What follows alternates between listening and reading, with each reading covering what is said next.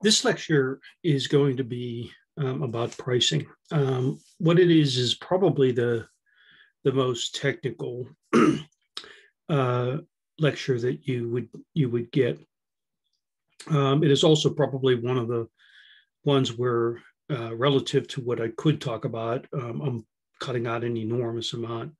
It's a usually complicated issue that is a course in and of itself. So what we're going to do is try to cover the key points, and I'm going to link it back to some of the discussions that we've had before. Really, what's critical here, to a greater or lesser extent, is how the pricing aligns with the underlying segmentation, targeting, and positioning components of the firm strategy. So what we'll end up doing is really trying to link this to the characteristics of the underlying segment, the willingness to pay, and also the nature of the positioning. While there's an enormous amount of kind of rhythm and melody and myth around pricing, it's really good to kind of stick with the fundamental economics associated with pricing structures, because 99 times out of 100, these will be the things that really do drive how it is you do the pricing and what threats there are to the pricing structures that you have available to you. And this is also critical in terms of the nature of that a posteriori behavioral type of segmentation logic that we've discussed before. It's, price is a critical component of that, and getting the underlying pricing structure right is really quite important. Also, as you look across different markets, be they culturally linked or literally just structurally linked to different levels of demand or different segment structures, you really do have the problem of spillover when the pricing gets out of whack. The other aspect of this, which I think is important, is to keep in mind that in many cases, pricing becomes something of an afterthought in the marketing strategy of many organizations. So what happens is they do all of their other background work. They look at the brand and the imaging and a host of other things, and then look on the pricing as fundamentally something which is meant to kind of be a cost plus markup. That isn't a terribly sophisticated way to think about things. So we're going to try to avoid getting caught up in that logic. So when you look at pricing on an international basis, what you see both a level of complexity and a level of simplicity. The complexity arises because there are large numbers of factors which affect pricing decisions. And we'll talk about some of those. The simplicity is due to the fact that price can actually be changed much more easily. In other words, it's a lot easier to change the price than it is to change the product image that you've invested so long and hard in. It's also much more difficult, for example, to change distribution structures or to change the underlying kind of design characteristics of the product. So it does have that simplicity. It also is a factor that you have to kind of consider the optimal price for individual products as well as different products across the product line. So if you go back to the branding discussions that we had, and you're looking at something like a branded house or a house of brands, there are certain implications which follow from those types of structures. So, for example, a house of brand structure in many cases actually has a kind of segmentation and pricing component attached to it. But there are sort of qualitative and quantitative components of pricing. The quantitative components really do drive a lot. And in fact, as I said before, probably drive a significant amount of what it is that you do. There are then kind of qualitative components, which are related to kind of the psychology and potentially strategic factors. You hear a lot of these types of things about, well, should products end in 0.99 or 0.95, and there are all these kind of little pricing tricks that you read about in sort of the popular press and sort of pop psychology. These can matter a little bit, but potentially they don't necessarily matter all that much, and can be diluted very quickly. So for example, there is a well-known anchoring type of effect, which causes firms to put high-priced items early in the consumer kind of interaction. For example, if you looked at a catalog or a website, they don't put the lowest priced items first. They'll typically put the higher priced items first. This is a classic kind of anchoring and positioning type of logic. But that assumes, of course, that the individual goes through the catalog in a certain sort of way. So in stylized experiments, you might actually find that there's an anchoring effect associated with anchoring a person on early high prices. So show them the more expensive items first and then the less expensive items next. But that may not be the way that the individual actually goes through the catalog. For example, what if they go through the catalog backwards, or they randomly kind of leaf through it?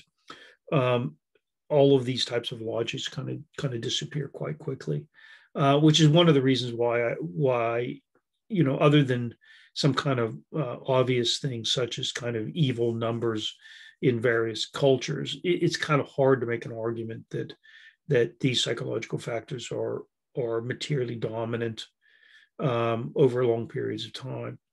But strategic factors may matter. That your pricing isn't going to be independent of your competitive positioning. It's not going to be independent of potentially the evolution of entry of competitors. All of those factors would come into it. While they're noted as qualitative components, they actually can be quantitatively modeled. It's just very complex to do it. And then the multinational dimension adds in all sorts of complexity, but one of the biggest complexities associated with transfer pricing, and that is transfer pricing being the internal price associated with the passing of the product from one stage of the value chain to another stage. So it could be transfer internally, or it could be transfer between you and your distributor. And this is a legal problem as well as a strategic problem. From a strategic standpoint, it ultimately leads to a question around, okay, who controls the pricing? Most legal jurisdictions don't let the manufacturer determine the final price. Generally speaking, that's considered to be price fixing, and it's considered to be illegal. But the question, of course, is they do have recommended prices. And there are also issues related with the nature of the tax liabilities, and I'll come back to all of that in terms of the nature of sort of kind of how you can minimize the tax liabilities. And in the case of a lot of the transfer pricing, when it's internal to the firm, the question, of course, is who determines what the price is. So if I'm exclusively selling my own product to my own distribution structure, which I own as well, the most obvious thing is that I would overcharge in high tax distributions and undercharge in low tax institutional structures or areas. But generally, that's also viewed as illegal.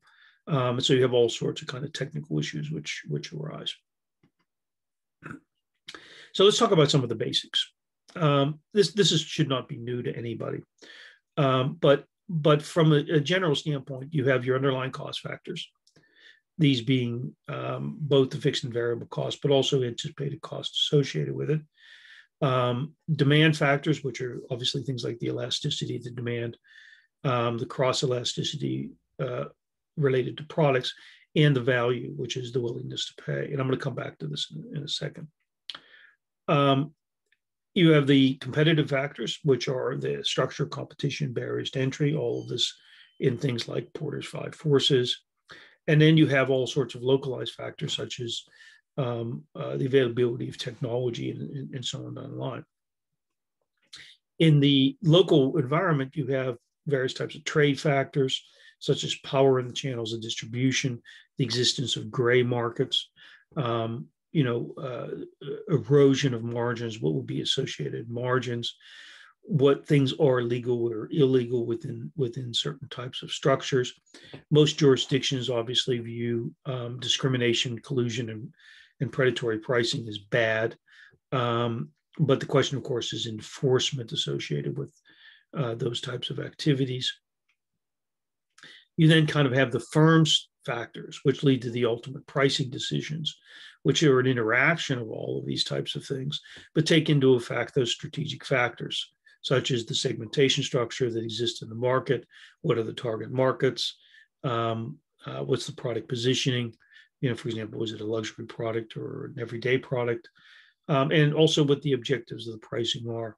The pricing is not only kind of the thing which ultimately would drive revenue, but it's also something which is linked to these other factors. And I'll come back to that in a minute. So like any market, the pricing decisions associated with what's in that market will actually have an impact on the nature of the evolution of the price associated with that. And there are lots of things related, for example, to the complementarity of various product structures and a number of other different types of things.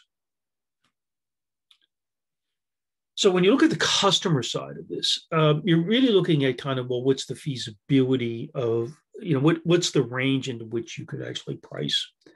Now, some of this, of course, is again, very simple economics in the sense that it's related to the structure, the economic structure of the market. In other words, are there substitutes out there? All right. The more substitutes, okay, the higher the price elasticity. How close are those substitutes? Right. So there could be substitutes, but they may not necessarily be absolutely kind of perfectly substitutable. Again, that has an impact on the price elasticity of demand. The degree of necessity. This is a kind of classic example associated with scarcity. Companies like Zara are very good at this. Zara generates a scarcity in the sense that once a product is gone, it generally doesn't restock that product line. What that means is that if you don't get it when it's available, you lose the opportunity to purchase it.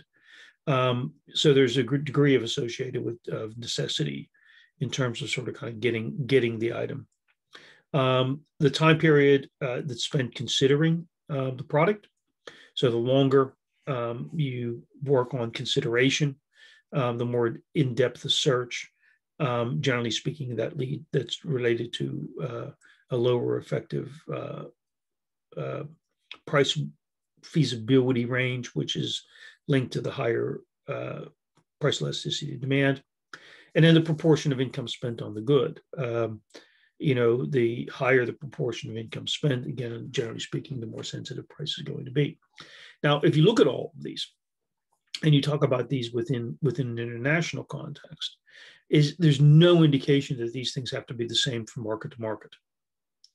Okay, the degree of necessity may be culturally related or may be related to demographics, but things like the closeness of the substitutes or the pricing, the minimum price that you could kind of charge, given your underlying cost structure relative to the underlying income of the individual.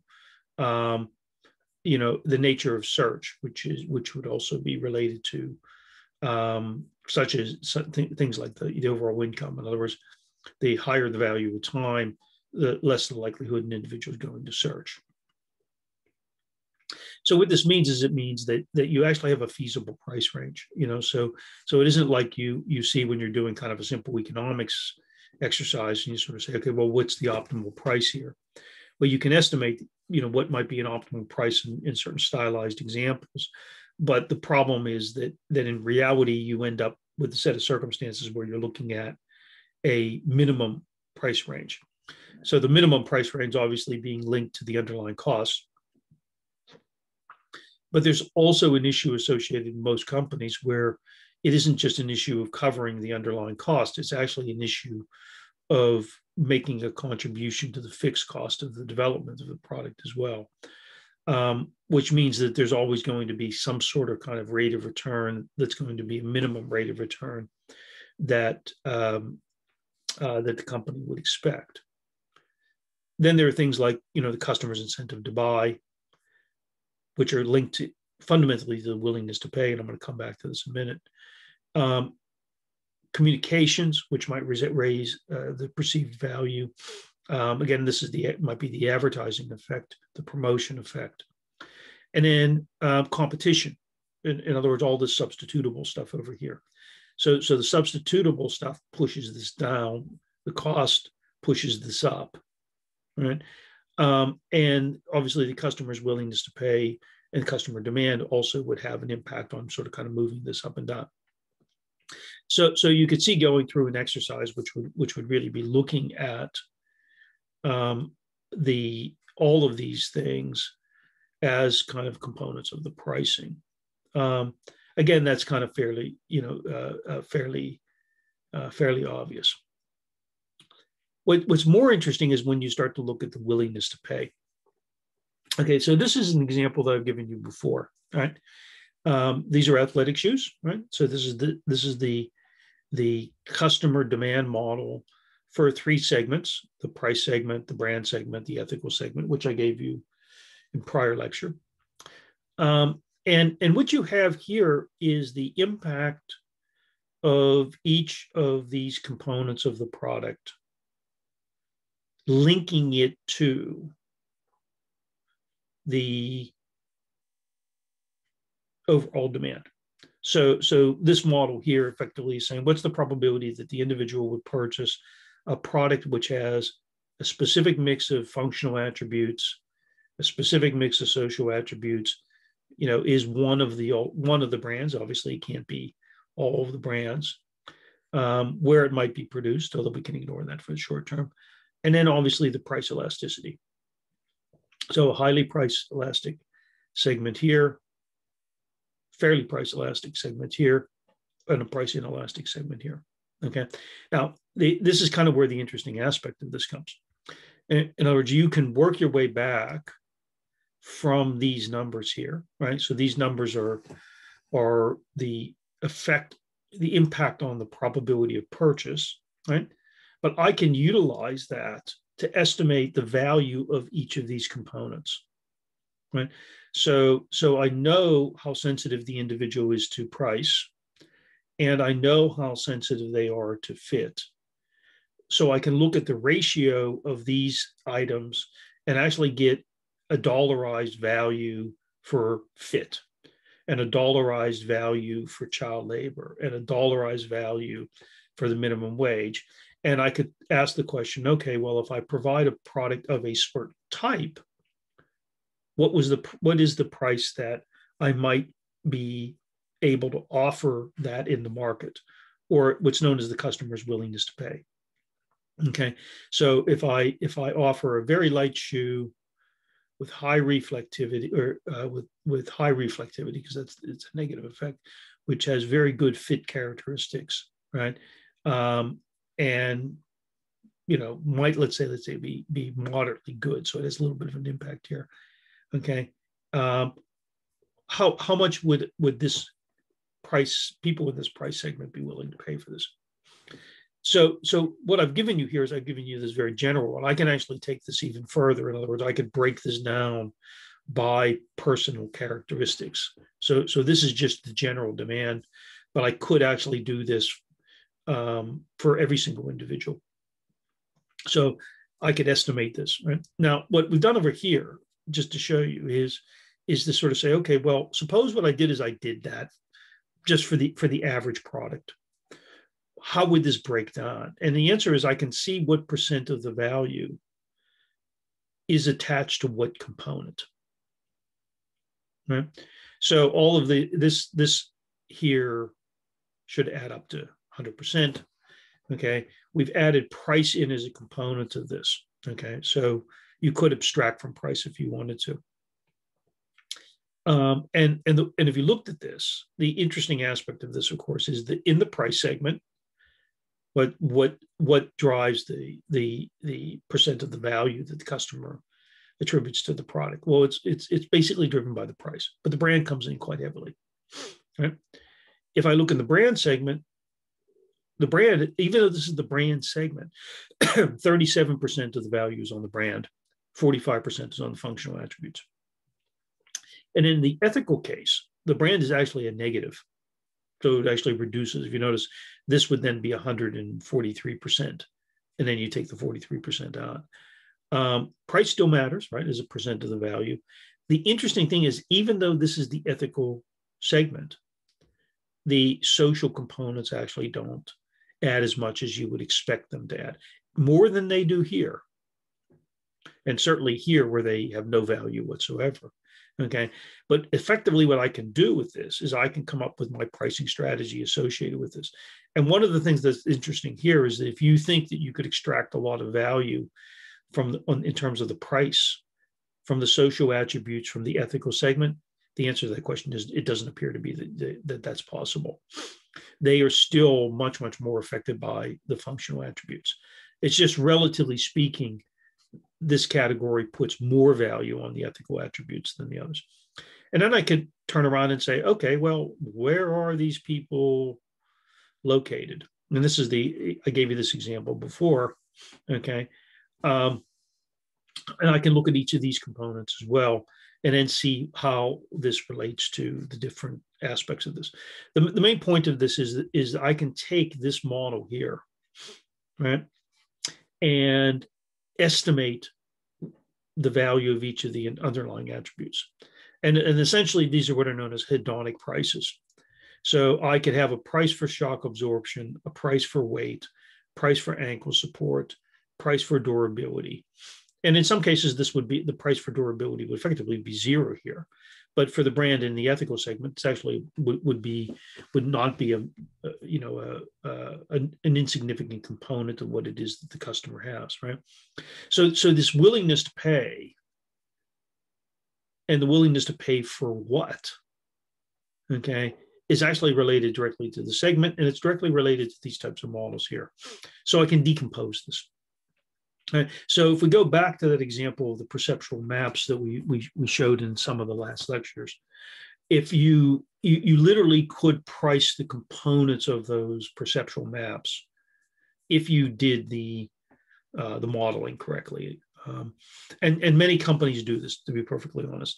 So BMW, Mercedes, Ford, Chevrolet, Peugeot, they actually all would have pricing models where they would price the components of the car. And this is why they're able to say, okay, well, what we're going to do is we're going to offer a luxury package, or we're going to offer a technology package for the automobile. And here's how much that technology package is going to cost. And one of the things that comes from this is that it may be that those things are usually overpriced. And they're usually overpriced as bundles.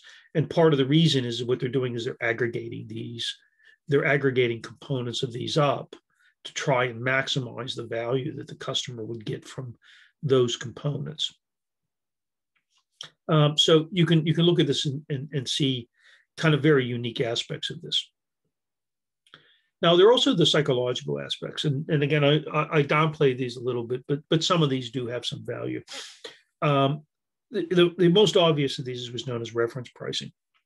In this case, you have customer expectations about price levels, and those have an impact on the comparison base. In other words, the value that a customer puts on a product is not necessarily going to just be related to the functionality of that product, right? And that's exactly what this shows, right? The functionality here is not necessarily the largest component, right? So you can affect that by affecting components of this. Okay, so this affects the customer, but for the multinational, in many cases, and I'll show some examples. Setting the first pricing structure allows the multinational to justify pricing in other countries. So you have two aspects of the reference price. One aspect of the reference price is individuals comparing product A to product B, and what you want to do is to potentially affect, let's say, your product B. You want to affect them by the pricing of product A. So if you're the producer of both product A and product B, you might put product A in the market and not expect it to generate any real market share. But what you're doing is you're setting a reference price again so that product B generates the profitability for your firm. If product A is your competitor's product and it's the first product in the market, it may actually set the reference price. And in those sets of circumstances, you're essentially working against whatever that initial referent is. And sometimes individuals talk about, what's the fair price for this product type of thing. But in many cases, it's really related to what's known as the referent.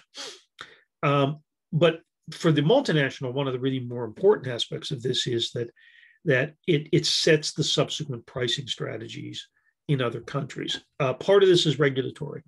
And that is that if it starts, for example, by selling the product at a very low price in the United Kingdom, and then when they move to France or Germany, they rack the price up by 30 or 40%, rest assured that what will end up happening is that you'll get scrutiny associated with why are those prices so significantly different.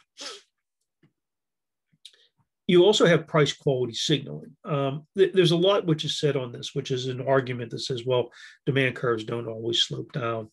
The answer to that question is, given quality, demand curves always do slope down. But if you think about price quality signaling, a lot of that, again, relates back to the underlying attributes. So if the price is signaling higher quality, there is a belief that hopefully can be justified to some degree that higher pricing is linked to some aspects of the nature of the attributes. Okay, so if I buy an original Hermes Birkin bag, the expectation is that the quality of that bag is going to be a lot higher given the nature of the pricing, because the pricing reflects aspects of the nature of the production of that item, and also the quality of the leather and so on down the line, and the scarcity of the product. So there's an intangible component to that.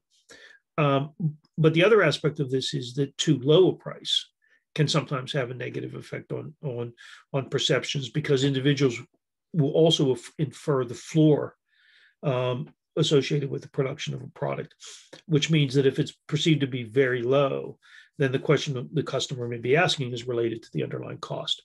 So the price quality signaling isn't just this blind, consumers are a bit like lemmings, and what they'll do is they'll simply look at the price and infer quality. There are quite complicated underlying circumstances in which that ends up being stable, kind of as an economic equilibrium. But fundamentally, there is some other kind of aspect of the signaling associated with this, which is important. You have things like price endings, odd price endings, for example. One of the things that's quite interesting about this is in a number of countries, Australia being the most obvious, Australia no longer has pennies, which means that if you see a product which is priced at $4.99, when you check out at the register, they actually charge you $5. And when you see a product which is at $4.96, they charge you $4.95. Okay, so in one case they round up, in the other case they round down. And one of the questions is, well, why do companies still persist with a pricing of $4.99 when they're actually going to charge you $5? And the view to that is that there is a psychological jump associated with these numbers as opposed to those numbers. Okay, and there is some degree associated with this logic, but the question is how persistent is it in terms of it. In this situation here, is the demand really so much larger when you charge 1 penny less. Right, but it is a persistent belief that individuals will respond to these different types of sort of kind of odd or even number pricing. And the other aspect of this is that there are price cues. There are things like guarantees, price matching, everyday low prices. For example, companies that talk about price matching invariably overcharge.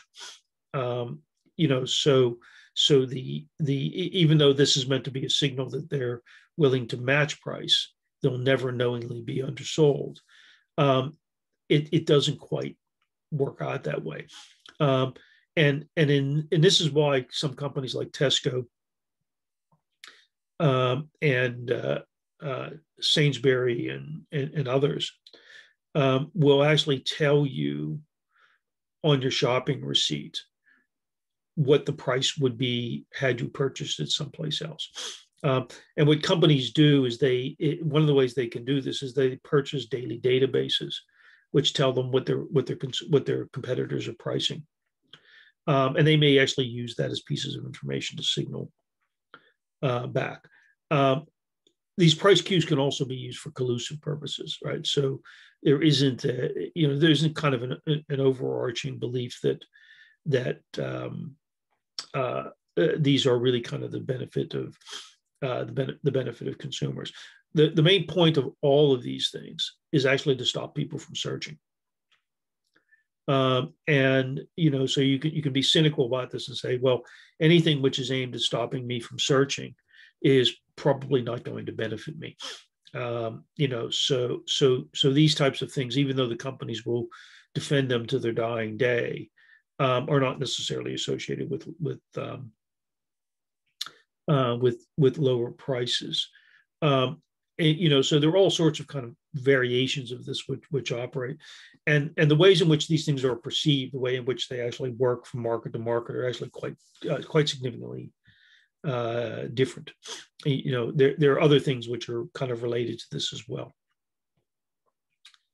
So if you think about the entry models that we talked about, and you think about kind of generic prices, they're basically are very generic strategies. So if you think about what they might kind of look like, you can see 4 really kind of clear ones. The first is skimming versus penetration. A skimming strategy begins with high price that essentially is reduced over time as the penetration works itself through the market price. So you more or less kind of work your way down the demand curve. You don't go for initial high market share. What you do is you work your way through the market. So it begins with a high price, gradually reduced over time. Okay. A penetration strategy does the opposite. What it does is it goes in very low, builds up market share, and then it allows the price to increase over time as customer loyalty is built up. You can come up with kind of a logic of when a skimming strategy would work and when a low price strategy would work based upon the more or less the loyalty of the individuals. A skimming strategy is more or less aimed at trying to preclude competitors from being able to establish themselves in the market. The quicker the skimming occurs, the less incentive competitors have to operate in that market, or they try to rush in very quickly at the very beginning. The low price kind of build market share is based fundamentally on loyalty. And it's also related to sort of kind of establishing the market share. So when German automakers came in the US, they operated a skimming strategy, started with very high prices, and then over time eroded those prices over quite a long period of time. In the Japanese case, they came in very much with penetration strategy. You have premium versus economy pricing. Okay. You have premium pricing setting a high price when there's a defensible advantage. Okay. And again, many of the European automobile manufacturers operated with that model. You see this as well in any sort of kind of high end type of operation. Many fashion brands do exactly the same thing. Okay, and this is kind of related to the generic types of entry strategies, right? So you've got skimming penetration, premium economy, and then you sort of kind of say, okay, well, what kind of market entry strategy am I really doing, right? Now, is this a lead market strategy or is it a lag market strategy? Okay, so early entry aimed at leading markets where demand and scale can be achieved. Okay, and price elasticity is not so great as to allow for price stability in setting reference prices, right? So you're a lag market is one where you're sort of kind of coming into, you're expecting that market to operate later in the game. Okay, so if you look at, for example, what Apple's strategy in India was to treat India as a lag market, right? As opposed to places like the United Kingdom, France, Germany, etc., where they consider those as lead markets, right? And part of this, of course, was that the related to their pricing strategy. If you look at Apple in India, they didn't change the pricing at all. In fact, the pricing in India was higher than elsewhere, but it was considered to be a lag market. And then you have kind of big bang versus slow burn. Big bang being entry into many different markets. Okay, so you're trying to gain quick economy of scale, and whereas the slow burn means that what you do is you enter these markets, sort of kind of slowly allowing them to build up and to a greater or lesser extent. So you can look at this and sort of say, okay, well, if I've got a lead market, how am I going to sort of kind of treat that lead market? If I've got a lag market, how am I going to treat that lag market? In the case of Big Bang, how again am I going to treat the market? Now, some of these have certain types of characteristics. In other words, if I'm entering many markets, the question is, can I operate with multiple pricing strategies, different types of generic strategies operating in different types of markets? So you can look at this and sort of say, okay, well, which of these is really going to be the most relevant one for the markets in which I'm operating? And you could see this in some sense when you look at a company like Starbucks. Okay. And Starbucks is kind of interesting when you look at it, right? So if you looked at the underlying coffee consumption, right? Overall, you actually see an increase. This goes up to 2007. Okay. And if you look at each of the markets, some are flat, some are growing. Okay. The low income countries are very poor. High income countries, relatively speaking, flat. Developing countries growing, middle income countries growing, right? And if you look at their internationalization timeline, what you see is a whole host of different things which are sort of kind of occurring over a long period of time. Right? Different countries being entered, operating very, very, very, very quickly. And if you look at their revenue versus their store growth, right? And you can sort of kind of look at this and say, okay, well, what are their domestic sales, which sales in the U.S. versus foreign sales? If you look at the foreign sales, right, they're growing, but they're not necessarily flipping out, right? And if you look at the domestic sales, right, they're declining as well. Okay, what you actually see is pretty much a fairly intensive, fairly fast operation here. So what you see in the case of Starbucks is well, they're not skimming. And, they are penetrating to a greater or lesser extent.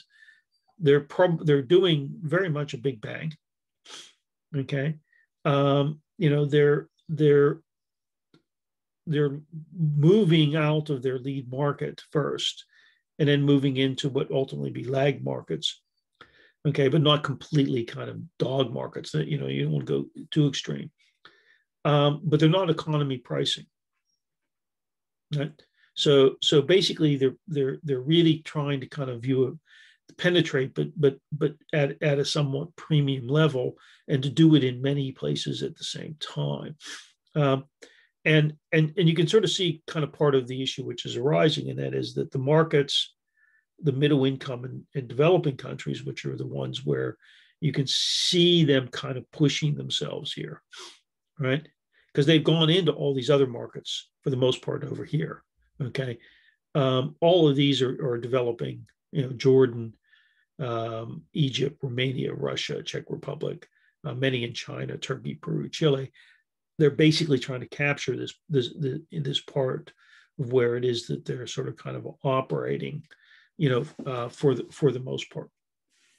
So it is a bit of a muddled strategy, but it's very much a big bang strategy, and it kind of reflects the nature of what it is that they're doing. Now, there's also an aspect of pricing which is more dynamic, and this is kind of interesting in the sense that for many products, the pricing is very stable. It doesn't move around for, you know, very much, generally speaking. If you look, for example, at the price of McDonald's hamburger yesterday, look at it today, it's not going to move around very much. But there are other markets for which the pricing, it moves quite a bit, and this actually puts bigger demands on the firm for a number of different reasons, and that is that it's actually got to have justification for the underlying price changes that it's making. So if I'm McDonald's, I don't necessarily have to justify the pricing of the hamburger. But if I'm operating in other markets where the underlying commodity prices, let's say, or the underlying supply prices move considerably, then I need to actually have some justification for this. Another aspect of this is also related to capacity and time-based pricing, which you see in airlines, you see in hotels, you see in car rental companies, you see in all sorts of different types of companies, where the pricing, in fact, can move very, very, very quickly. Okay, and this is kind of an interesting area because it used to be that a lot of this was driven by very simple models, and I can probably tell you a story related to this. And as when I was a graduate student, I worked for a number of statisticians at the University of Chicago, and one of the projects that we worked on was a consulting project for a company that ran charter flights. So what they would do is they would run charter flights from Chicago to the Bahamas or Las Vegas or Hawaii, whatever. And this is the days before there were cheap discount airlines. So what this company would do is it would basically go to somebody like American Airlines or United Airlines, and it would literally say, give me 3 jets to fly on the 15th of April, one to Hawaii, one to Las Vegas, and one to the Bahamas. And it would then market those flights to travel agents and tour companies. And the problem it had is it had to figure out, okay, I've got a jet. The jet holds, I don't know, 220 passengers. How do I price it for those 220 passengers? And of course, I can't price it with just one price. So I can't say, oh, it's going to be $500 per person. So what ends up happening is I tier the pricing, and I have to make a decision at some point in time when I increase the price or decrease the price. And it was kind of ironic in the sense that if the plane's capacity is 200 passengers, this company made money really only on the last 10 or 20 passengers. It actually made no money on the others, which meant that if it lowered the price too quickly, it lost a lot of money. But once the plane took off, you didn't want to have empty seats. So ideally, you'd want to be able to kind of sell, at least sell the last ticket to somebody who would cover your cost, right? And not cover the fixed costs associated with it, but to cover the variable cost of flying them. So this was done literally by us building models after model after model after model, coming up with different demand models to give these managers something on which they could make a decision. Today, computer algorithms do this. Okay, so the pricing for the airlines is literally done by the computer algorithms, and those computer algorithms not only are looking at your purchasing history, but they're looking at the purchasing history of all the other people who potentially could come through the door. So so if you go and you're purchasing an airline ticket at a specific point in time, or you're taking a hotel room at a certain point in time, it's basically going to be a kind of a price discrimination model. So ideally, that those hotels would want to have a model for every single person, so that they could figure out, okay, well, what's the price we charge this individual? And this can create real issues, okay, because you can come up with models which are really sophisticated. And again, I'll go back to my days at University of Chicago, and this was more than 30 years ago now. And the thing that was interesting about this was we were working with a grocery chain, one of the biggest in the United States now, and literally we were talking about the ability of technology to price per individual as they went down the aisle, which meant that as you walk through the grocery store, there would be electronic price tags on the shelf, and the price you would see and the price the person who was there before you would see would be completely different. So that every product was priced uniquely for every individual. To be perfectly honest, this is absolutely possible to do. There's nothing that stops you technically from being able to do this, either from a demand standpoint or from a technology standpoint today. Okay, in those days it was pie in the sky sorts of ideas, but the main point was that it actually did that.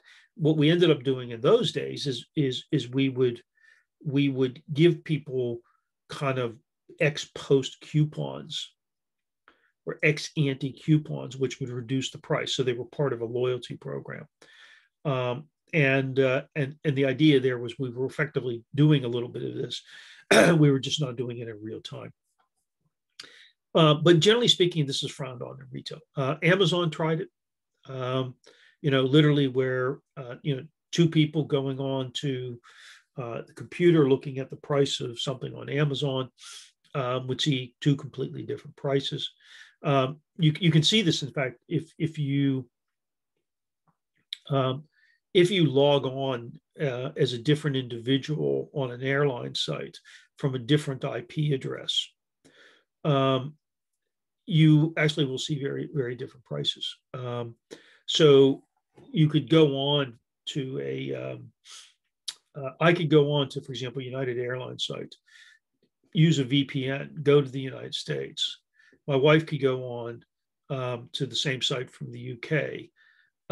I could actually potentially purchase a ticket for her, which is a different price ticket than she would get for herself. So this is the issue, right? And what ends up happening in these cases is price transparency becomes really quite a big issue. Okay, and in this sense, you're really kind of asking the question, am I better off by adding a dynamic component to the pricing or am I better off having stability? And there's no indication that I'm automatically better off having stability. That in the case of the airlines, as an example here, or hotels or entertainment venues such as sports and things like that, that there isn't any real way, shape, or form. The consumers themselves would necessarily want to see that level of stability. So that kind of everyday low price kind of logic, which guarantees the pricing, may not necessarily always follow. From a legal standpoint, a lot of this is related to clarity as to what it is that's being priced. Okay, in multinationals, we use it, in lots of different ways. So they will use it to structure discriminatory pricing. There's no doubt about that. But also variability based on location. So the stability of the pricing may matter more in certain areas than other areas. So in the U.S. there's a phenomenon known as couponing, which you see much more than you see in the UK and elsewhere, where individuals will actively search, will actively collect coupons, will actively look for discounts. What that means is that potentially raises the prices for other individuals in that system, because those individuals naturally create another segment out there. What it also means is that the pricing may not necessarily be as stable in those environments than it would in other types of environments, because as more individuals do this, it changes the underlying dynamics, the factors which determine the pricing. So this is an example here where you have different types of pricing, one coming from computer, one coming from mobile phone, and the pricing is different. So it's in this case here, it's hotels, and the interesting aspect of this is that a number of companies will exploit this to try and create products which are aimed at kind of resolving this problem. So price comparison sites that you see all the time, like comparethemarket.com and so on online, these are all related to these types of things. But the interesting aspect of this is the difference associated with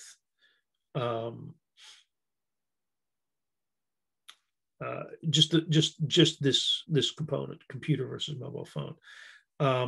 It becomes even more complicated than that. So what the companies are trying to do is they're trying to fine tune the pricing around the individual in that case. And you also then have even more complicated types of models of pricing. You have bundling, which is a quite interesting phenomenon. So bundling is the process of combining a variety of goods together as a package. So you might, for example, bundle your television with your mobile phone, with your internet aspect. So in Germany, for example, you could do all of those with Deutsche Telekom. In Australia, you can do all of those with Telstra. You can do those even here, I think, with BP or BT. Sorry. So the bundling is sometimes different goods, and it's sometimes characteristics of goods. So one way you can think about the products, with a bunch of attributes in them, is that the attributes essentially are bundled together. So normally there's certain characteristics of this. The bundled offer is lower in price than the individual sum of the components. So you don't want people to kind of bundle themselves. It creates an incentive for purchasers to buy one or another. Okay, so this actually, bundling is a very good way to engage in a posteriori behavioral segmentation. Okay, and this is the key. In other words, by offering this mixture of bundles, what you're doing is you're getting people to self-select into specific types of kind of ex post segments. And by doing so, they're revealing something about their underlying demand. Insurance companies do this. You see it in banking. You see it in anything where, if you looked, for example, if there were a whole host of potential bundles that could be created, companies don't create all the bundles that can be created. They create a unique subset of those bundles. And that unique subset actually has meaning. It's meant to separate individuals, as I talked about in that last lecture on segmentation. When you get a separating kind of segmented equilibrium, you're getting it because the companies are structuring the bundles. Again, some examples of this. The Office product suite was probably one of the most classic examples. The government thought that this was actually anti-competitive. McDonald's, any types of kind of Happy Meal type of things. These types of situations here, where the seats are actually different. So essentially, you can think of this as attribute bundling. And then you have tiering. Okay, it's a bundling logic, but with increased service demands. Okay, so again, it allows for behavioral segmentation, in this case, on price versus service elasticity. And this is a company called DocuSign, which you can look at legal documents or other things. But you could pick up any of these. You could pick up Dropbox, you could pick up Zoom, you can look at any of these, and there will be kind of a tiering of these services.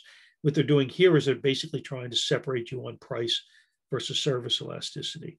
And again, if you go across markets, if there's a different price sensitivity, different service sensitivity, I might, for example, offer all of these, and in one set of countries, people choose these products, and in another set of countries, they choose these products. I might find that in certain countries, nobody chooses those products. Why would I offer those products in that country? For the simple point that what I'm doing is I'm making sure that individuals who could choose this bundle potentially do have it. But I then don't have to have a differentiated pricing strategy. I can have a global pricing strategy, but it just turns out that nobody in certain countries purchases this, and in other countries, they don't purchase this. So when we start taking all of this, onto the international dimension, there are all sorts of questions which arise. The most obvious is, do I allow for localization of pricing? Okay. And a lot of this is related to my entry strategy. So if I'm using exporters and agents, they typically control the pricing. It is generally illegal to enforce the recommended retail price. So my company, one of the companies that I run, we export stuff based on orders to companies, retailers who operate in many different countries. We charge them a wholesale price, and they can charge whatever price they want to for the product. We have a view of what they would potentially be able to charge, but we can't enforce that. What that means is you kind of have this conflict which arises between the exporters and the agents, in the sense that the agents obviously want to get the most profit from the product, conditional on the underlying cost they're paying, which is your wholesale price. Whereas the exporter wants to have higher volume. So you do get this agency sort of conflict between the exporters and the agents. In franchise operations, which talked about quite a lot last week, there's a degree of control of price within ranges. But again, you can't enforce this. But this is where this kind of global reference pricing works, and that is that the pricing is sort of kind of operating within a specific structure. So even though a franchise operator might sort of say, okay, well, if we're selling McDonald's hamburgers in the United States, we certainly couldn't sell them in Romania for the same price. The answer is that still kind of pulls up the Romanian price. It also allows for local segmentation and adaptation.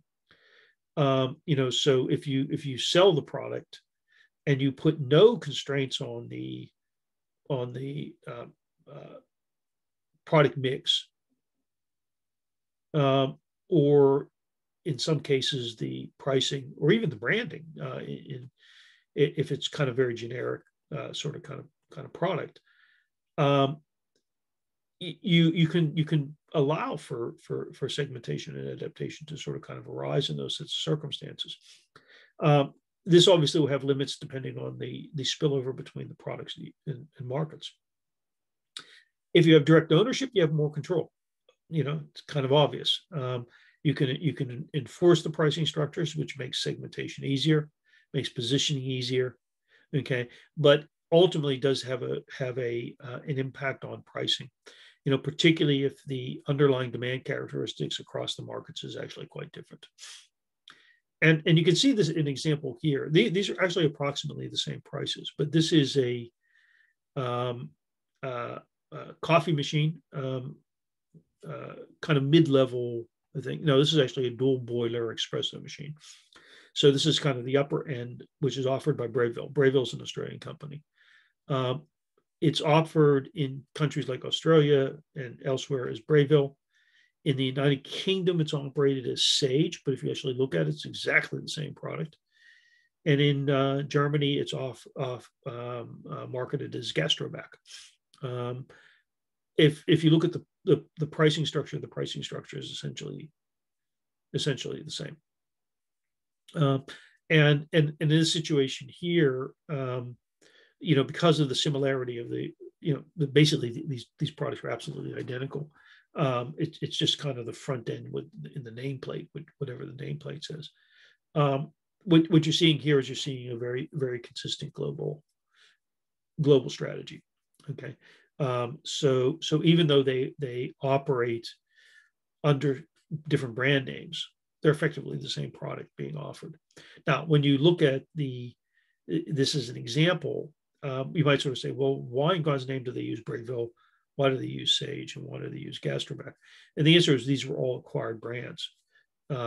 So Breville acquired Sage and acquired Gastrobac. But there are actually products within the category that are different. So what's sold in Germany, what's sold in the United Kingdom, what's sold in Australia and the United States can actually vary, but not for certain products. And when you look across the products, which are the same, these effectively are the same prices, right? But they're all controlled by exactly the same company. Okay, so they seem to be able to get away with this pricing structure. And one of the ways that they also get away with this pricing structure, because you could sort of say, well, isn't this potentially illegal? Well, the reason that it works is you can actually buy these directly from the company. So by the company operating their own websites, which sell the products directly, I think in Gastrobac's case, they don't do that, but you can do it with Sage and Breville. They actually do compete against their own retail agents. So if you walked in and you bought this Sage one in John Lewis, you could also buy it directly from them. Okay, but a lot of this has to do with their much tighter control over sort of the nature of the process. And then you have kind of global price tiering. You can see this with Mac, with Apple, right? So Apple takes 30% cut on all App Store payments. And the developers actually have to choose a price tier. Okay, so this is sort of kind of a very interesting structure, right? And that is that if you look at the price tiers, these price tier, within a tier, right, they are meant to be kind of effectively the same price. Okay, this is a while back. So $1, 6 yuan, right? $1, 79p, right? So on online, right? These probably today are closer. But what you do is you let the developer choose the tier. But once they choose the tier, the global pricing is set. Okay, and this is an attempt on the part of Apple to actually have transparency in the nature of the structure of the pricing that they're doing. Okay, so the tiers are fixed so to values so that they're roughly equivalent. Okay, but they typically don't try to adjust the tiers. Okay, because again, Apple gets its cut. It gets its 30% cut. Would it rather have you in a higher tier? Well, it depends, because the from a standpoint of any one purchase, yes, sure, it would, right? But from the standpoint of how many purchases are going to occur, it effectively leaves that choice up to the producer. Okay, and you can see what this implies.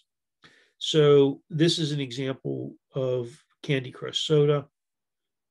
Okay, and these are more or less the revenue differentials. Okay, Game of War, Tinder, right? Skype, right? So the price differentials actually can be quite significant across countries, right? And the so from Apple's standpoint, you'd sort of say, okay, well, if the cost to Apple was fixed, okay, you'd want to see more quality associated with this, right? But they're not actually involved. They're only concerned with the price per unit consistency, and in this situation here, the differential demand in the different countries, it effectively means that their revenue position in countries like Japan or the United States or India, Russia, are not going to be the same as in Hong Kong or South Korea. Okay, and it varies again, potentially by country. Okay, so essentially what they do in this situation here is that they say, okay, well, here are all the tiers.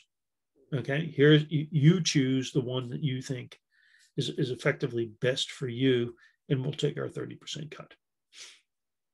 And this actually saves them a lot of grief.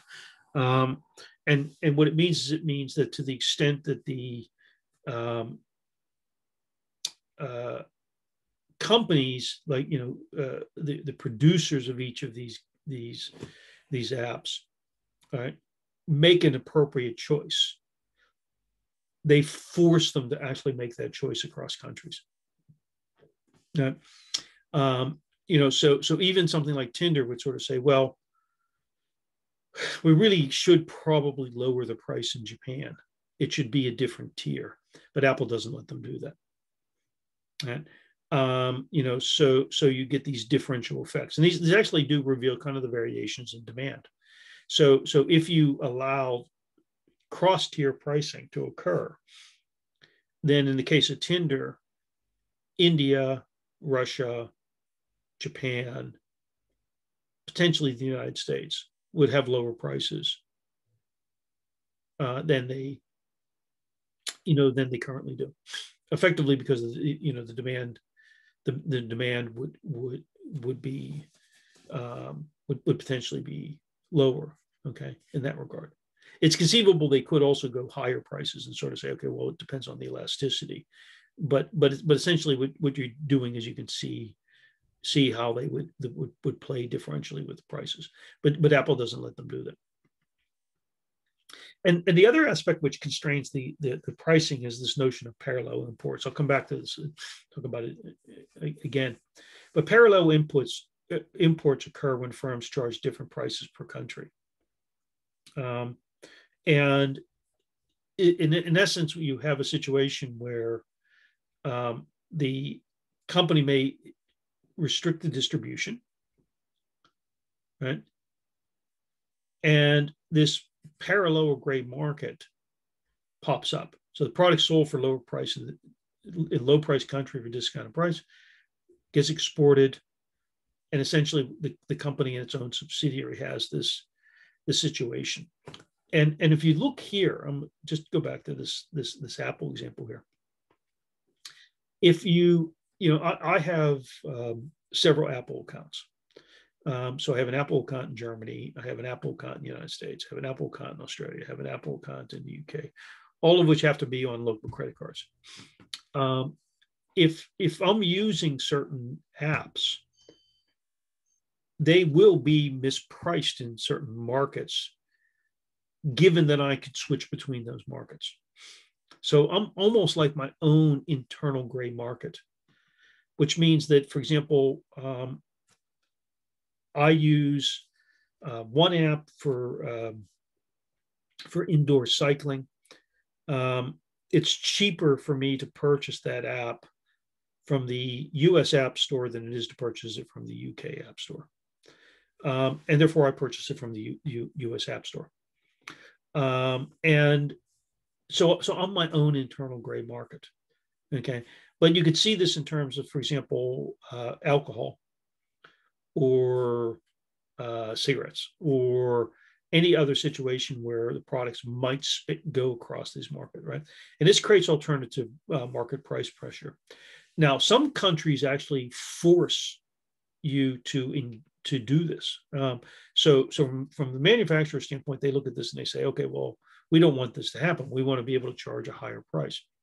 In Australia, for example, and also Canada, for many years, there were restrictions on selling things like CDs. Right, so this is before digital downloads, which meant that if you bought a vinyl record or you bought a CD of the let's say Bruce Springsteen, and you bought it in Australia, it would be significantly more expensive in Australia to buy exactly the same CD as it would in the United States. Same thing was true of books. If you purchased a book in Australia or Canada, the price was significantly higher. And this was essentially argued in the WTO, before the WTO, under the General Agreement of Trade and Tariffs, that it was necessary to protect indigenous culture. And the indigenous culture in this case, let's say, being Australian writers, Australian publishers, Australian music producers, singers, etc. And what they did essentially is they did not allow the importation of CDs from the United States or from other places. But in the 1990s, what happened was a complete sea change of the way in which things were thought about, because companies were effectively using this as a way of blocking the distribution of cheaper alternatives. So Australians would complain and say, well, why do I have to pay 30% more for a book? Why do I have to pay 30% more to see a movie or to listen to a CD? And people would literally, come back from the United States and they would have a suitcase full of CDs and at that case DVDs and VHSs and all sorts of things, right? Because it was so much cheaper. And then what ended up happening was the Australian government, the Canadians also went a bit the same way, flipped and said, no, parallel imports are legal. Companies cannot stop a firm from from another firm from buying your product in a cheaper country and shipping it to Australia and selling it for whatever price it is that they wanted to. And this immediately had a dramatic effect on the pricing of many products in Australia, because Australia is an isolated country, and what it did is it simply overnight just created all these alternative, what used to be gray markets, but very quickly became legitimate and legal parallel markets. Okay. But companies do this all the time. And one of the ways they try to protect this is they try to protect this through exclusive distribution. And the idea in this situation is that if you have exclusive distribution globally, then it becomes easier to track if one of your distributors is more or less cheating on you. but it is, generally speaking, pretty hard to enforce. Exclusive distribution gives you some degree. The problem with this is the exclusive distribution doesn't necessarily mean that you can enforce legally a contract that says you do not sell this product for export to a third country, even though you'll see some products which will say, not meant for export. It's very, very difficult legally to protect that. You also have the problem associated with exporting, which is the effective explosion of the cost of a product, where you end up having price escalation. So this example here shows you how a price can escalate as it moves from, let's say, its export base. So a tractor leaves Des Moines, Iowa, okay, at $45,000. It has shipping, as you would expect, but then there are all these additional charges, right? The AAS filing fee is the export filing fee, so you have to put documentation in. So you've got total shipping costs. So what you've done here is you've added 4% here, and then you add all that up, you've got 6% here. You then add in insurance, right? This now means that by the time it gets to Yokohama, it's now 6.27% higher. They add on VAT, okay, on the additional value essentially here. So in this situation, here you have an increase here because the U.S. isn't charging VAT, so there's no kind of clawback of that. So the landed cost is now 109%. The distributor then takes it, marks it up. The dealer then takes a cut, and by the time you get the product out, it's actually 47% higher than it was in this situation. And this is kind of interesting because if you think about Brexit, right, this all of these additional costs associated with it, right? Brexit makes this argument, sort of says, okay, well, we don't have any tariffs, right? But they do have a VAT charge. If you notice in all of this here, none of this is actually tariff. There's no tariffs attached to this. Okay, these are just all fees associated with this, and this is one of the real issues associated with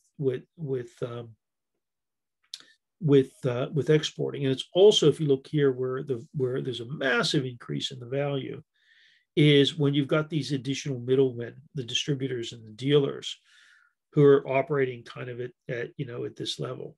Okay, and so if you look at how the difference between sort of kind of what the cost would be in kind of the country of origin, adding in all of these additional costs really significantly creates an additional burden for you. So you end up with higher price leading to lower sales. Less turnover for middlemen actually leads to them demanding higher prices per unit. What this means is that the prices effectively have to be higher, okay, or the profit here has to be lower, right? So it may be that when you kind of look at this and say, okay, well, to be able to sell this tractor in Japan, it's going to sell at 66,000 here. That's an additional 147%. That's actually too high a price. Okay, the only way to actually compensate for that is to lower the price. Who's going to pay the lower price? Well, obviously, part of it may come here, which may mean that the incentive to export actually disappears.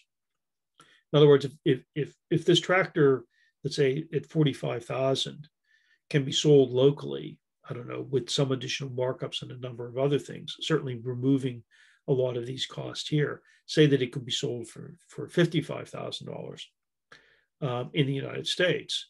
Why would I try to sell it for $66,000 here when I might actually have to lower my component here. In other words, I might have to charge not a $45,000 wholesale price to the distributors, but I actually might have to actually cut back on that and cut it back to 40,000. Okay, so what ends up happening is this price escalation creates this enormous wedge between the local pricing and the global pricing. Okay, and this is a big issue, right? I've left out all sorts of things like exchange rate fluctuations and so on online. Okay, and it creates real issue. It also explains why a lot of manufacturers may want to try and cut out this part of the game, because if I, let's say I have an exclusive control of this dealer markup, this distributor markup, maybe I can capture that. Why would I pay them $5,000 and $12,000 when I could potentially capture this? In other words, if I looked at this and sort of said, well, you know, all of these costs associated with exporting, can I get a gain from internalizing that? And if I can get a gain from internalizing that, then I could potentially cut this price here down, because any of the gains associated with the demand increase associated with that, I would capture too. So the idea that sort of kind of exporting is a cheap alternative makes some assumptions about the nature of sort of what it is that this cost escalation effect is. And this is also why it pushes those prices up. So if you remember when we first started talking, we were talking about, okay, what's the cost of going overseas? Okay, and you sort of say, well, that's because there's good market demand there. But the thing you have to recognize is that good market demand to service it is actually significantly higher. Okay, unless you could produce all of this locally, cut out all of these costs, you effectively start putting a floor on your ability to engage in pricing. Okay, and if these individuals here are sort of kind of the ones who are sort of thinking about the nature of the pricing, okay, then you have to think about the fact that where are these numbers coming from? Okay, well, it might imply that if they're selling locally produced products, they can get a higher dealer markup, which means that the exporter versus the local producer is under real pressure, because you could say, well, why don't they just simply say, go to the distributor and say, don't take 10%, take 5%, don't take 25%, take 15%. And they'd say, well, actually, we don't have to sell these American tractors. We can sell Japanese tractors or Chinese tractors, and actually we will get these margins. Okay, particularly if they're Japanese tractors, as long as the cost, these underlying costs are lower, particularly when they're not being inflated by all of these additional shipping and destination charges and filing fees, et cetera, et cetera, et cetera. So exporting has this escalation effect, which affects the minimum price levels associated with it. There's also something which you might be really quite surprised by this, given you'd think that, well, we're sort of in a modern environment, and therefore we do things very much on a market basis. There's an enormous market for what's known as counter trade. There's a website here, this one here, which is kind of all things to all people counter trade. But counter trade is actually off market trade. It includes bartering, okay, where you just simply exchange goods. It includes counter purchasing, where the exporter sells goods or services to an importer, but then agrees to purchase other groups from the importer within a specified period. So there's kind of, I buy something from you, you buy something from me. There's an offset, where the seller assisted marketing products manufactured by the buying country, okay? And then there's buyback, where the firm builds a manufacturing facility in country, supplies technology, and then agrees to take a certain amount of the output as payment for the contract. These are very, very, very big. Estimates 15 to 20% of international trade related to these counter trade agreements. They're very big in defense. They're very big in mining. They're very big in agriculture, which means that they're very big in countries, in developing countries. They're very big, for example, in the defense industry. If you would look at, say, something like Boeing, or you would look at Airbus, you would look at any aircraft manufacturing company. They all actually have these types of agreements. And it's also where there's limited financial liquidity. Again, less developed countries. So if you would sort of say, well, what are some of the countries which would have big counter trade? You might expect it in many African countries. You might expect to see it in places like Myanmar, Burma. You might expect to see it in Indonesia. And in fact, this is where you see a lot of it. Now, what are the pros? Well, because you sort of say, well, companies should have advanced beyond this, right? Well, it allows for entry into difficult markets. So when Arm and Hammer was setting up Occidental Petroleum, he basically bartered artworks and other things for licenses. It was kind of crazy when you thought about it. It increases company sales where you might not otherwise have business, simply because there may not be the financial liquidity to do it. And it also overcomes certain sort of credit difficulties. In other words, I don't have to wait for them to pay me something. I know what I'm going to get. I build a factory, and if things work out in the right sort of way, then what I'm going to do is I'm going to get the outputs associated with that factory. A number of the Belt and Road initiatives from China are actually forms of counter trade. And it also allows for disposal of declining and surplus products. So you can get rid of stuff that you wouldn't otherwise have to get stuff that you would do. So rather than discounting the price, I say, I've got a number of magnetic resonance imaging machines. They're sort of an old product. You can't sell them in the rest of the world. What I'll do is I'll give them to your medical system, and what you'll do is you'll provide me with X. There are a lot of cons to it, though. Okay, the value of the deal is very uncertain. Remember, it's all related to the pricing of the bits here. It's unbelievably time-consuming. It's very unconventional. It's very complex. It has very high transaction costs. There are lots of brokerage fees. A lot of things which pop up as corrupt fees, all that money going from various nations to Swiss bank accounts, almost all of it is related to counter trade.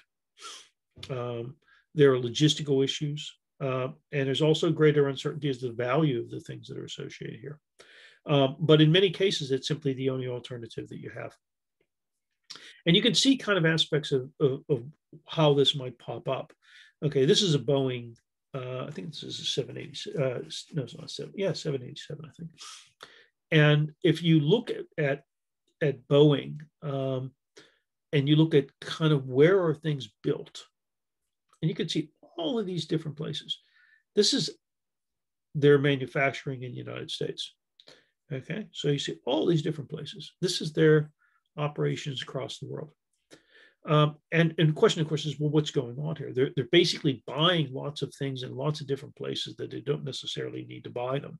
Why are they doing it? Well, here they're doing it because they want to have every congressman known to mankind as part of sort of kind of their political supporters. Exactly here, they're selling defense. They're selling aircraft. They're selling defense components.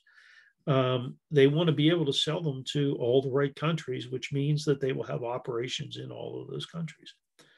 And Airbus will be exactly the same way.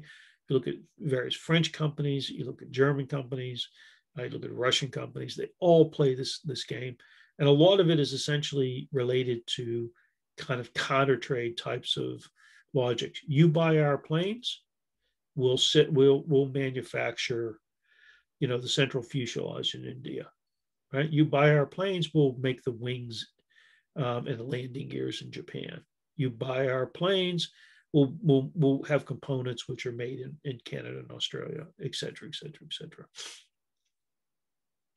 So let's come back to this transfer pricing, because the transfer pricing is kind of the most complicated.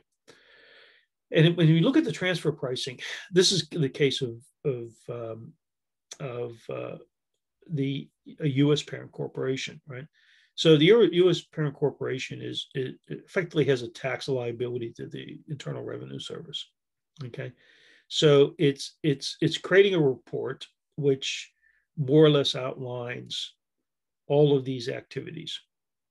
Okay, and these reports essentially will outline each set of operations in each country that the company is using, right? And then it sends that information to each of the tax authorities, right? So actually, this has to match up. but more or less, what you're doing is you're sort of saying, okay, well, what is it that I'm really doing in terms of sort of kind of setting this up? Well, what I'm doing is I'm concerned about, let's say, the products which might be operating in this subsidiary, and products which might be operating in this subsidiary. Let's say I manufacture them in the United States and I ship them to these countries, and then they sell them. Okay, what's the price I'm charging this subsidiary? What's the price I'm charging this subsidiary? Okay. So there are a number of things which are used to understand transfer pricing. There's what's known as comparable uncontrolled price. This compares the price of the goods and services in an intercompany transaction to the price charged between independent parties. Okay. And in this case here, what you're doing is you're sort of saying, okay, if I make a product and I sell it to my European subsidiary, then I should be selling that product for the same price that it costs somebody to produce it in the EU. Right? Okay, that may be possible. But suppose, for example, that product doesn't exist. In other words, the product I'm producing here is sufficiently unique that there is no alternative product to this. So you could have something called a cost price percent. The division supplying the goods and services determines the cost of the transaction and then adds a markup. Okay, the markup should be equal to what a third party would earn for transactions comparable situation. Okay, so effectively, this product doesn't exist. Let's say that it's, I don't know, some sort of kind of space vehicle. I send that space vehicle to Europe. What the Europeans do is they say, well, what's that price? And you say, well, the price is the cost, $100 million plus 55% tax or 55% margin, because that's the appropriate margin. And then they would come back and they'd say, well, where'd you get the 55%? And they'd say, well, there are no other space vehicle companies out there, but 55% is kind of comparable to undersea vehicles, and that's the margin on undersea vehicles. Okay. Maybe they believe it, maybe they don't. There's what's known as the resale price, which is comparable to this, but it uses the gross margin as the base. Okay. But effectively, it has the same problem. The problem is you have to have some comparable. Okay. And then there's what's known as transaction net margin. It compares the net profit margin earned in a controlled intercompany transaction to the net profit margin earned by similar transactions with a third party. Okay. Again, this one becomes difficult if you don't have a third party associated with it. But what ends up happening is most these things here are reasonably artificial. This one here more or less compares um, outside, but maybe with another situation. So suppose what happens is I have these subsidiaries, but I'm also selling this product directly, let's say in Africa. Then that would be what I would use in terms of sort of kind of the net margin here. And then there's the last one is a profit split, and is by assessing how the profit arising from a particular transaction would have been divided between independent businesses in the transaction. So in this situation here, you're more or less sort of saying, well, if the final price of this product is 150 million, how much of that is profit? And he's come back and say 75 million. Well, what of that profit would be attributable to the producer of that product plus the distributor of that product, or the producer of that product, except, and the various kind of component production parts of this. And effectively, if you take all of these, what they end up being is what's known as economics as higher of cost or market. In essence, the tax authorities will allow you to take the highest of those as the effective transfer price. Okay. Now, different countries do it in very different ways, in terms of sort of kind of thinking about it. And this is really where the difficulty comes in, and that is that how much do I actually charge? If I'm Apple, and I'll use this as an example, how much do I charge my Irish subsidiary for intellectual property? How much do I charge them for administrative services? Right? Et cetera, et cetera, et cetera. Because if this is a lower tax environment, then obviously I want to shift the taxes back. And this is what we'll see when we look at some of the tax avoidance schemes. Transfer pricing for multinationals is a huge issue. If you see in Brexit, for example, one of the biggest issues that's popping up is the country of origin discussions associated with products. Whereas in the past, if something was, parts of an automobile were produced in the EU, didn't really matter whether BMW was sending an engine over to be put into a Mini in Oxfordshire. That wouldn't, that didn't really matter. But now the UK actually, if they're exporting a Mini from the UK to Europe, they actually have to account for where bits and pieces of that came from. What that means it's much, much, much more critical under the new kind of, Brexit situation as to how BMW costs that engine when it sends it over to the United Kingdom. Okay, and you can see all sorts of kind of variations of what is the driver of these things, and you can see it's basically, where do the profits get attributed, and where is the tax, right? So the biggest issue for transfer pricing is just simply tax, right? And this is related to the nature of the transfer pricing.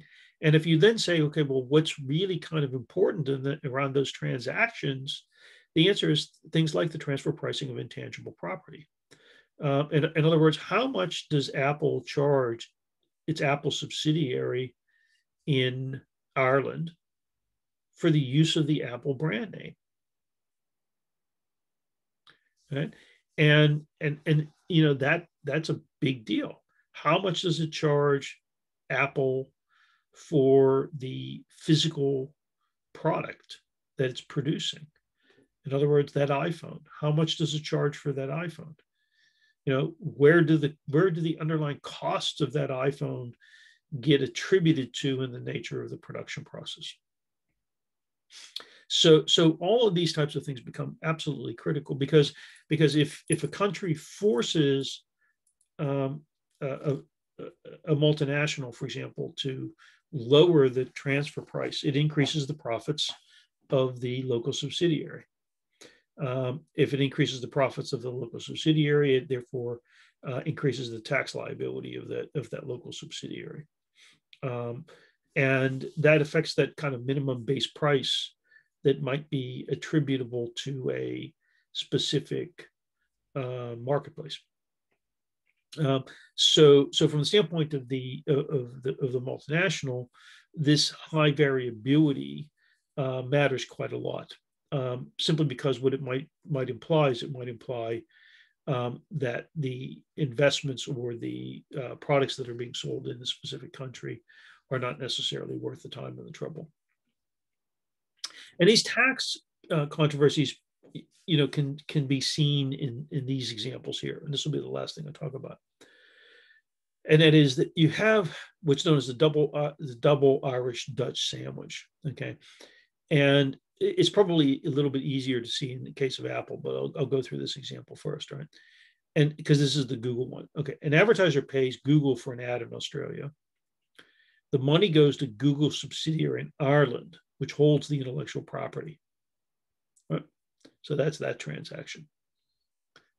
The tax payable in Ireland is 12%, but the Irish co-pays a royalty to another Google subsidiary in the Netherlands, for which it gets a tax deduction.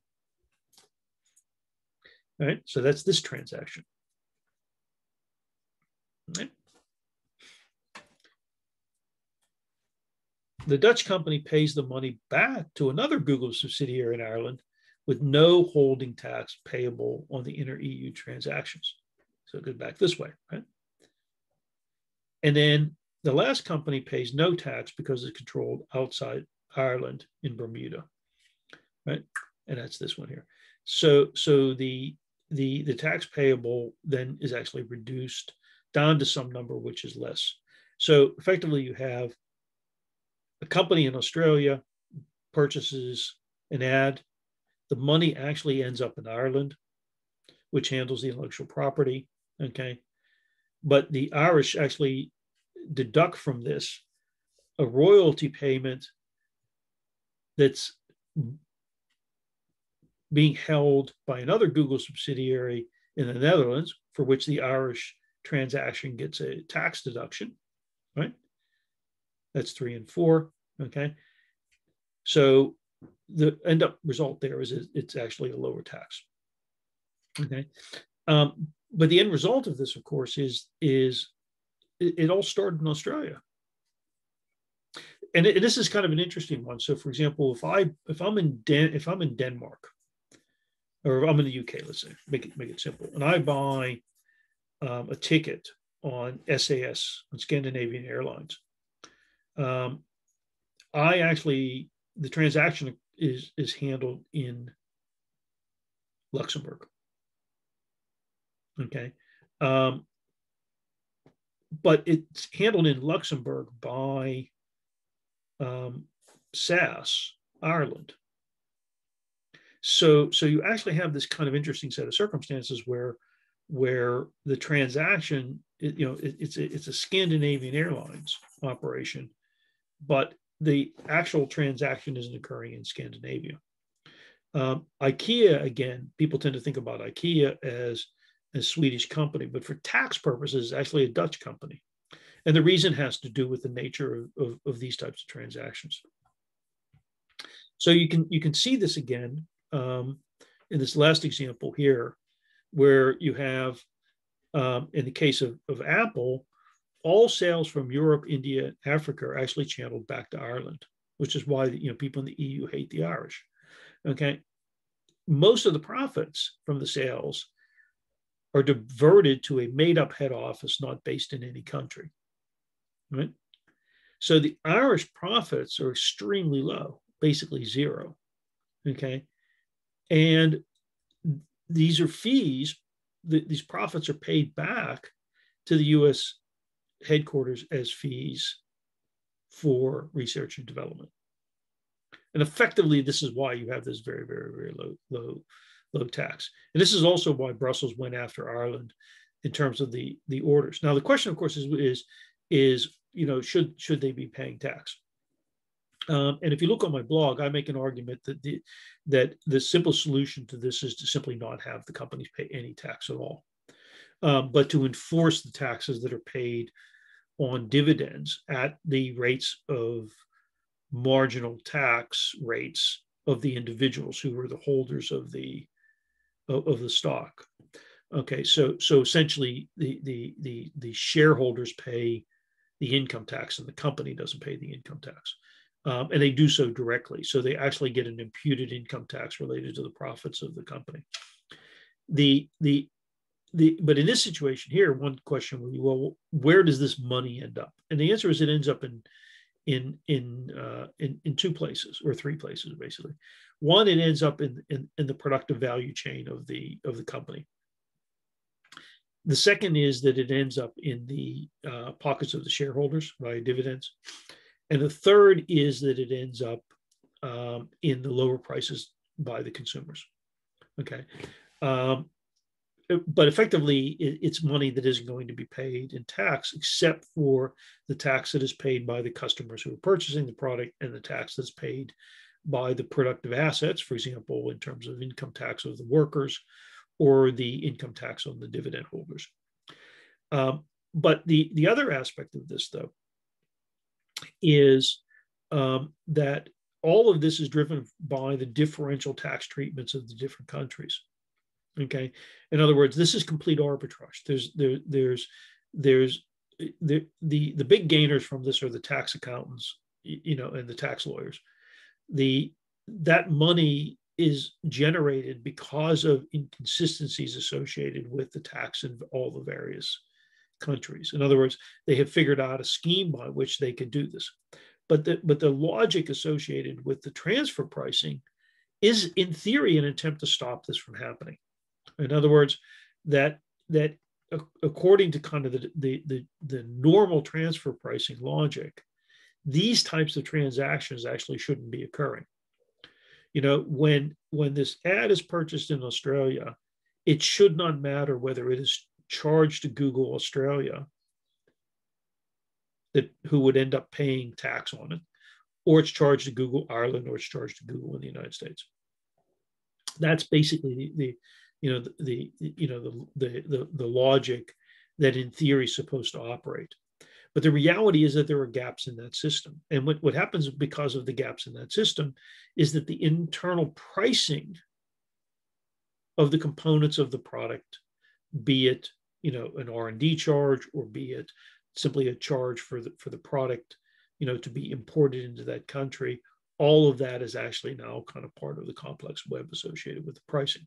This is why multinational pricing is so much different from local pricing. It isn't just a case of, the demand in China is different than the demand in Germany, and therefore we might have a different pricing structure in China than in Germany, or this global segment is different from that global segment, and we might have different pricing for this global segment or that global segment. It's also related to the kind of the organizational and legal liabilities associated with the company. And what that means that you will get these wildly differential profits showing up associated with different countries, when from a logical standpoint, if you remember your basic economics, the marginal profitability in each country should effectively be the same. But it doesn't appear to be the same because it has all these tax distortions. And what that means is that the pricing associated with this becomes a little bit more complicated in terms of the nature of what it is that the company is trying to achieve. But at the same time, it also may imply that the company can separate its pricing strategy from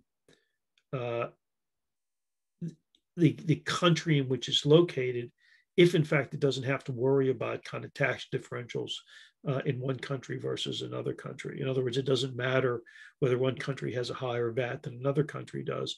It can actually use a more generalized pricing strategy because it all gets sorted out kind of in the tangled tax web of the multinational. I know that's kind of a complicated ending to something, but basically that's kind of a fair picture. So Thank you all, and have a good day.